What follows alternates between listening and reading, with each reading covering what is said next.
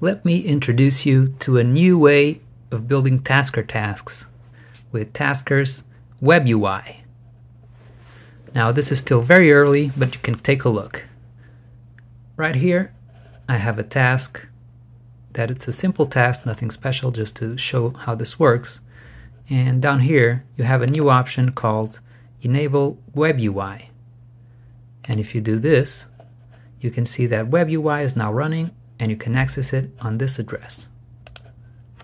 If you now go to that address on your PC, for example, or any other device on your network, you'll see something like this.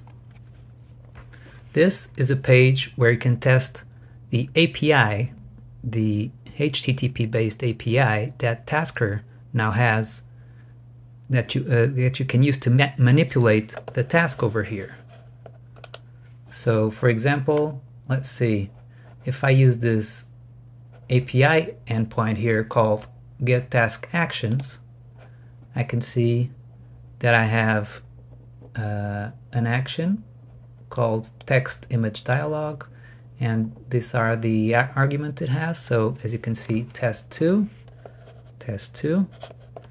and so on. Every argument is here and every action is here. So you can get the current task actions from the API. You can also get, for example, you can also insert actions, delete actions. For example, let's try deleting the first one. So index is 0 based. And if I do that, watch the UI here, it goes away. So whatever you do in this API will be reflected immediately in Tasker's UI as well. And with all of these API endpoints, you can now build your own pages, or the community can build its own page or pages to edit the task in any way they like. So for example, I've created an example page here. Again, this is very simple and it won't work for everything you want because it's just an example. But if I put my URL here, you can see that it immediately populates the task here.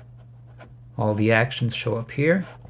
And now you can, for example, move actions. Let's try moving the first action to the third place on the task. And you can move, check the UI here on the phone and over here on the PC as well.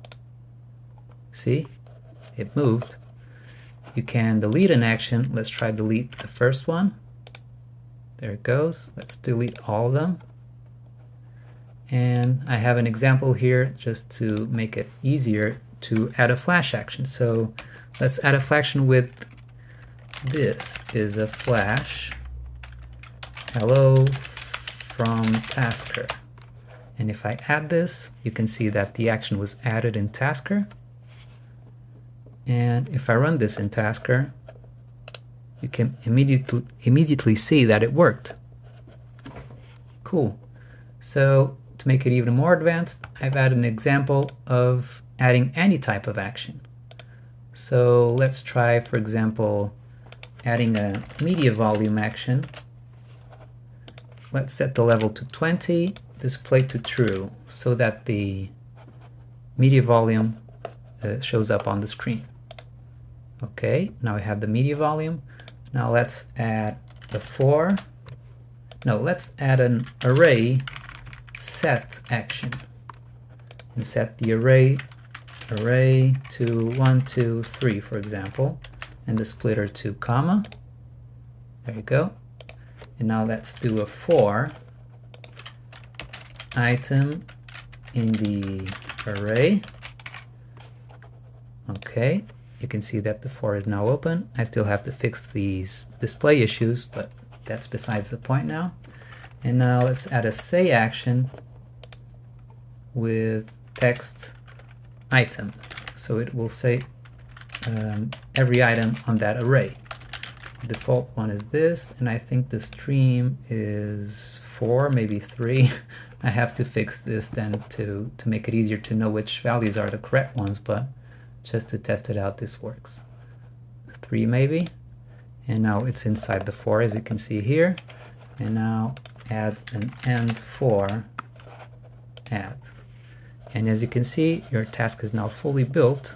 And this will do is we'll show a flash action, show a flash, then change the media volume to 20, then set an array with these values. Then for each item in the array, it will say it out loud. Let's see if it works. 1, 2, 3. Cool. So as you can see, this very low quality website that I've created here, or web page that I've created here to edit the task, can be used to quickly add some actions in your task. Of course, if you go through the trouble of building a good website, a good web page with good functionality, you can make it potentially very easy to edit your tasks from your PC or from any other device, and make it much faster than instead of having to input the task actions one by one on the phone. So this is the new Tasker WebUI API, which allows you to create web pages like this one, but better, potentially, to quickly and more efficiently edit your tasks from any of your devices. Hope you enjoyed it. Bye.